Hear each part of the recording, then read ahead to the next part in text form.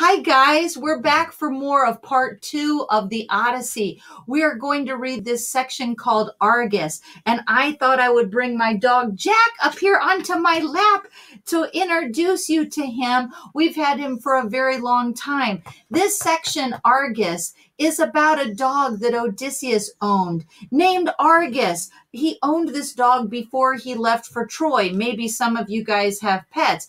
Can you imagine what it would be like to leave your house for a very long time? If you have a dog, you know that your dog is so happy to see you when you come home. Isn't that right, buddy? You is so happy to see us when we come home. And he just comes and greets us, and he's wagging his tail and everything. And so what's your dog like? Do you have a dog or do you have a cat? Your pets, how do you treat them and how do they treat you? But Argus has been still alive, waiting for his master all of this time. Now, when we start this section called Argus, I want you to remember that Odysseus is all disguised as a beggar, and he is bent over and haggard and old. Athena has made him look that way. And he is with his old swineherder, Eumaeus, who is taking him down to the main part of the city, to the palace, because Eumaeus thinks that he's just an innocent beggar who's come to look for some food and for a handout. And so Eumaeus is helping him. So let's read this section. It says, Odysseus heads for town with Eumaeus, and outside the palace, Odysseus's old dog Argus is lying at rest as his long-absent master approaches. While he spoke, that's Odysseus, an old hound lying near pricked up his ears and lifted his muzzle, and this was Argus, trained as a puppy by Odysseus, but never taken on a hunt before. His master had sailed for Troy. The young men afterward hunted wild goats with him and hare and deer, but he had grown old in his master's absence. Treated as rubbish, garbage now, he lay at last upon a mass of dung before the gates, manure of mules and cows piled there until field hands could spread it on the king's estate. Abandoned there and half destroyed with flies, old Argus lay.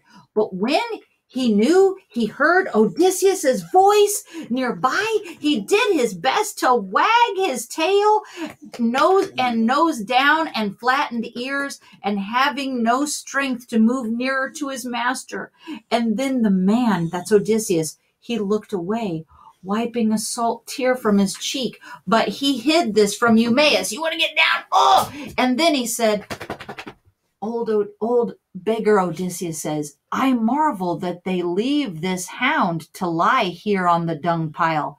He would have been a fine dog from the look of him, though I can't say as to his power and speed when he was young. You find the same good build in house dogs landowners keep, all for style. And you replied Eumaeus, because this is Odysseus telling the story. A hunter owned him, but the man is dead. Eumaeus thinks his master is dead, in some far place. If this old hound could show the form he had when Lord Odysseus left him going to Troy, you'd see him swift and strong.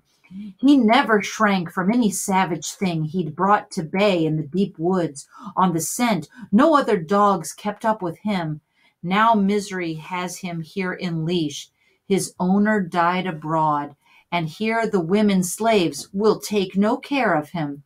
You know how servants are without a master. They will have no will to labor or excel. For Zeus, who views the wide world, takes away half the manhood of a man. That day he goes into captivity and slavery. Eumaeus crossed the court and went straight forward into the Megaron, that says on the right, a great central hall of the house, usually containing the hearth.